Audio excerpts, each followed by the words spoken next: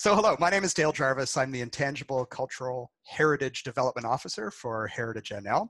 And this is part of our ongoing COVID-19 NL Oral History Project. And today I have with me Mireille Eagan.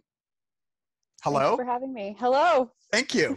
Do you want to just introduce yourself and tell us about your position with the rooms and what it is that you do?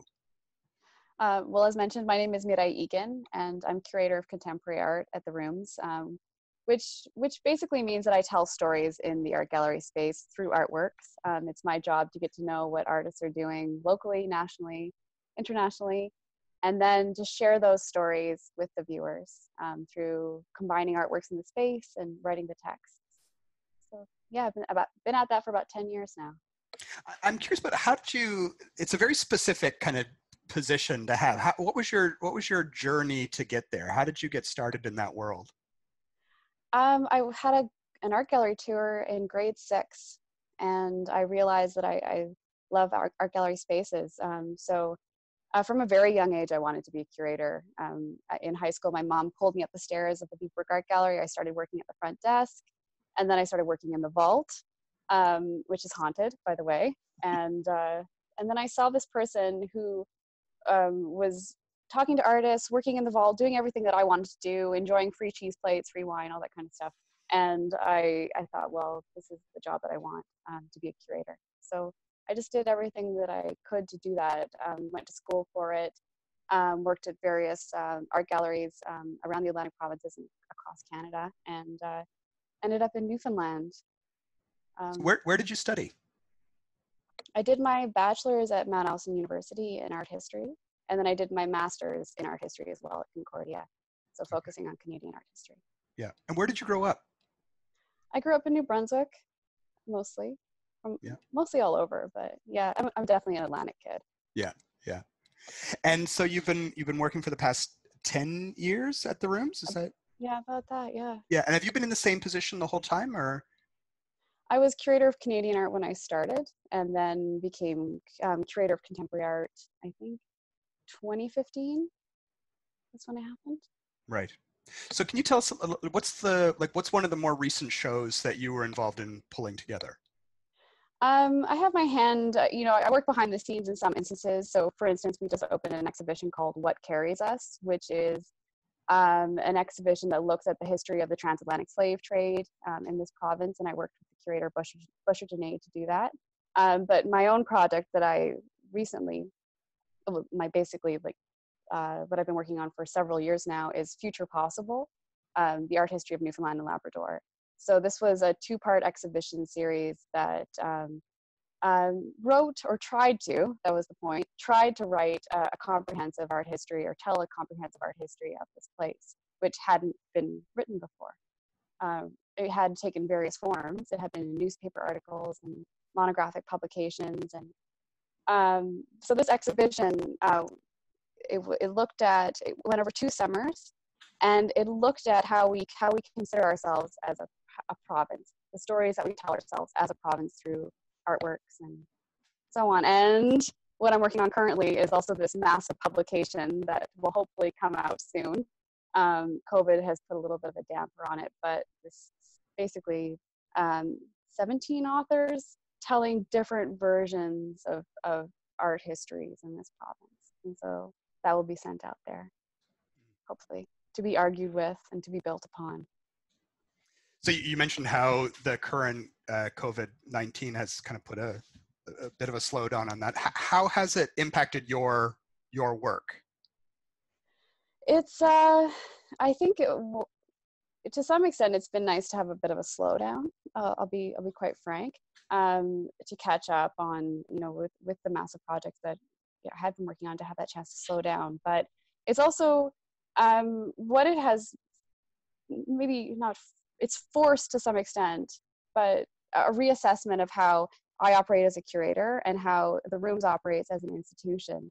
I've often, it's interesting to do a studio visit with artists through Zoom. It is interesting to think about what it means for an art gallery space to shift, really, in a lot of ways. to some extent to like be more outward facing in terms of digital platforms. But also, you know, one of our exhibitions that we had upcoming was entirely dedicated to touch. How are we going to navigate that? Hmm. It's interesting. But I think a fundamental shift is occurring in terms of how we can view the art gallery space as more of a community space. How we can, you know, both digitally and forward movement. I'm not quite sure what that is yet. I'm still thinking about it and how my role will be with that. I'm still thinking about that too. So, does that answer your question? Yeah. I don't know. Yeah. And it's interesting because I even before this happened, you know, as someone who works in the realm of intangible cultural heritage, you know, I see a shift with some of our heritage partners, you know, who are working with historic sites or buildings or museums, that there is kind of this opening up or a shift in how we look at what the space is or who our audience is, because a lot of the stuff that I'm interested in, you know, it's a living, evolving thing that happens out at the community level. So, you know, like I've been involved since the beginning with the Mummers Festival and the Mummers Parade, and the idea was always to make that a fully participatory kind of festival. When we started the Mummers Parade, people would say, "Oh, I can't wait to come see the parade," because that's what people think a parade is. And we're like, no, that's not how the parade works. You are the parade, and if you don't come, then the parade doesn't happen, right? And I think that yeah, so that's kind of, I think for museums and probably for galleries too, that is kind of a new-ish way of thinking about how we program and how we interact with the public in some way. And so yeah, so this kind of being locked down, I think, gives us an opportunity to kind of rethink a little bit about where we're going to go next. Yeah. Yeah, I absolutely agree. I mean, the standard idea of having gatherings in terms of educational programming, in terms of openings, that's I don't know how that will change, but we're not going to see that same model for that way of interacting within the gallery space for quite a while. But I think that there has been a shift in terms of how art galleries do view themselves. And, you know, I see this with my experience on juries in Canada Council, that art galleries and museums are now trying to reposition themselves as places like that are discursive, that where you bring in objects that that conversations occur around, rather than telling people what to think within the space. And the reason that I'm bringing that into this conversation is I think that like I say, like, what are the different forms that can take, and we talk about moving forward digitally. Yeah, I'm just saying that I'm in a period of complete reassessment. I have no idea what I'm doing yet. I'll come back in 5 years, and I'll come back in 5 years and ask you that question again then. Yeah. Now, so on a very practical level, you know, the gallery is shut down. At what point did you start to realize that that things were shifting and that you might be looking at a shutdown? Do you remember kind of what was happening in the rooms at that time? Yeah, we had just opened up What Carries Us and Jana Kumpra. We had been working for 2 years to get those exhibitions sorted, because we do work several years in advance. And so we had our opening, and very soon after, we had conversations as a staff about the fact that, you know, we would still be open for some time, but you know, not to worry. And then it just changed so quickly. Yeah. It changed so quickly, and we were told, you know, it might be about 2 months that we'd be closed, which felt like a lifetime, and now has passed. And then there was just the shock of just trying to work from home. But we, like I say, you know, we work several years in advance, so, you know, we're still maintaining the exhibition schedule that we have currently. But the shows that did open, we have pushed in through the summer, and hopefully people will be able to see them. Hopefully people will be able to see the shows that are up there, Group of Seven being one of them, What Carries Us, and Jana Kumpra and Melissa Tremblett. But I don't know if people are going to be able to get into that space, and how we're going to change, people being able to access the space and numbers of people being able to access the space. But as a team, we continue to be working, like I say, years in advance, but there are some exhibitions that we have to completely reassess. Like I say, one exhibition that's dedicated to touch, to non-visual ways of interacting with artworks, that is not that's not possible, I don't think, anymore. And so we have to think about accessibility for people who are low-sighted, for people who, we're going to see what happens. I'm sorry that I don't have something more concrete to. No, I deal in non-concrete things all the time. So this is the world I'm comfortable in. Yeah. I was looking, someone had posted an article online about how when museums specifically had shut down, there had been an immediate push to do virtual tours of museums. And then there was this huge, they had graphed it out, there was this huge surge in searches on Google or whatever for virtual tours of museums. And then it immediately dropped off. Like that this was kind of an old idea of like how we were going to deal with having a closed space. Well, we'll just put it all on a virtual tour, but it became kind of apparent very quickly that that is not exactly what people were looking for. So yeah, it is going to be, it's not just going to be you that has to grapple with these things. Like I think this is going to be something that all of us are going to have to deal with, all of us who work for public institutions in some way. Like I rely a lot on public meetings and workshops and face-to-face interviews with people. So all of us are going to have to kind of shift thinking and practice in some way. I agree. I mean, and one level, it does allow incredible access. You can watch operas online. You can have a tour of the Louvre. It is wonderful in that way. It is wonderful to be able to access conferences digitally and so on. But it's not the same. It's not the same as looking at a physical artwork. It's not the same as seeing someone perform, being in the space, listening to music. It's not. You can't mimic that. So yeah, I can understand why people would find that transition to not be as satisfactory.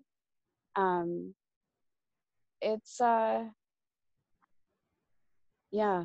I mean, I'll tell you, the first thing I'm going to do is go and stand in front of a painting in the art gallery space. But I do think, and maybe this is a bit Pollyanna of me, but I do think that the benefit of artworks in the space is that they do change your outlook outside the gallery. That you can go see an artwork and you can't be that experience, obviously, but what you see in that space nevertheless affects how you interact outside the space. You can't have, like Mary Pratt showed us the beauty of a meal being made. Monet, the quote goes, showed us the sunrise. So I don't know. Yeah, I guess it's as you sit at home behind your screen and looking out your windows, like what are you seeing that people are doing? Like, because we obviously are seeing people who are maintaining levels of creativity, who are creating new works in this period. So what have you seen? What have you kind of noticed that people are doing and creating? For some people, it hasn't changed at all. I think artists, by most counts, lead a pretty solitary lifestyle. Working in the studio, making their paintings, making their artworks. Period. Of course, you see live stream performances by some individuals. But I have a friend who's a musician, and she says that she can't.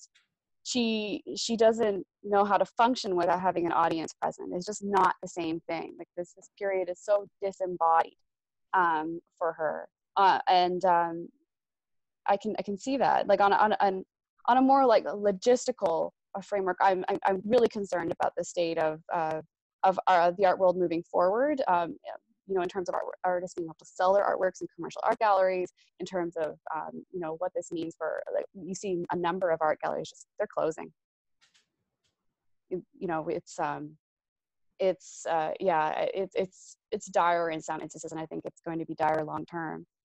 But I also see a lot of people being quite creative. And I talked to my friend who's a painter, and he says, this environment has turned us to some extent all into artists, that we're forced to stop and spend time and to reassess, and also you see a lot of creativity being shared, and by people who wouldn't normally be doing artwork. So yeah, it is a mixed bag. At what point did you and your colleagues at the Rooms start thinking about collecting or presenting material that is being created, during or in response to the COVID pandemic? Right away. Yeah. Right away. Yeah. The museum has a bit more flexibility in terms of collecting than the art gallery does. We have to run everything by our acquisitions committee, which is an arm's length group that approves artworks that are put forward by curators. So they're a bit more flexible, but yeah, right away. I mean, we're watching a major cultural shift happening, and the objects that are being produced. It is our role as an institution to archive, to collect the objects that are being produced. Have you seen a favorite example of creativity or of art or craft that has passed through your social media feeds? Oh, there are quite a few, but those embroidery works, that everyone, those with the quotes by John Hagee, beautiful, because they're a little bit irreverent, a little bit loving, but they're yeah, I love those. Yeah. I'm very curious to see what will kind of come out of this in terms of the objects that the museum is going to collect. We're collecting oral histories, but also I've had several different submissions of poetry that people are coming up with. There's great kind of music stuff happening as well. So yeah, there really has been a bit of a fluorescence among a certain kind of group of people locally, and that's always exciting to see. Yeah, it is. Have you been doing anything creative? Let me interview you for a second. I'm getting a lot of chores done that I haven't done before. But I mean, I'm always thinking about writing and research for the work that I do. So I'm still continuing with that. In terms of kind of creative work, it was funny. I was having a chat this morning with my partner, and I had started to get really interested in like kind of carving, like spoon carving and whittling and that kind of stuff. And then life got busy.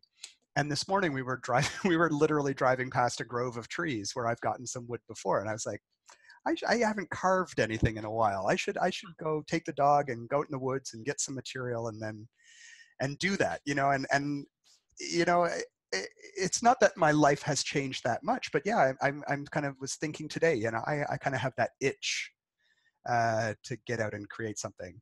Are you making something or creating something? I've been a part of this performing art series online. It's relational aesthetics, and like it's come back, but it's digital, and by which I mean a way of interacting with each other. But what it is, it's called Performing Together, and there's a time assigned and a task assigned every day. It could be something as simple as writing a love letter and putting it on your back, or turning around 100 times. But everyone does it at the same time. So there's this being alone together, doing the same act performance that happens. And I mean, I don't think that would have happened or been as popular in any other circumstance. So, it is a really like distancing time, but there's also this interesting community that has come up that I'm loving. Yeah, I've been doing that every day. The community has found a way to survive and thrive and adapt, and I love seeing collaborative pieces. Like I don't, you've probably seen on social media the Co-Video Collective, who have been putting out these kind of 80s tunes, which are right up my alley, and all these people kind of working in isolation. But yeah, it's great to see artists kind of come together and build a community, and not just artists, but like the sourdough bread makers or the weavers who I've been doing a bit of work with. You know, like the weavers during this in the province have all kind of come together during this time, and there's a new Facebook group where they're all sharing ideas and photographs. It's really I don't know, kind of inspiring in a way to see that kind of coming together happening when everyone is at the same time more isolated. Yeah. I agree. I mean, artists are naturally resilient. That's how they operate it. But it is, yeah, it's just a different idea of community that's coming out, and a lot like you know, it is a scary time. It is a depressing time for a lot of people. But I think what is really inspiring is to watch how it has also brought out acts of care and acts of connection. That's what I'm really enjoying seeing and Yeah. trying to be a part of too. Yeah. One of the interviews that I did, I think I mentioned to you before we started this chat, was with Vicki Walsh, a textile artist who's been making masks. And she told me this great story about how she had been raised by her grandmother, who had been born, I think, in the 1890s, and had been one of these women who had knit socks for soldiers during the First and Second World War, and had kind of inspired a love of textile work in her granddaughter.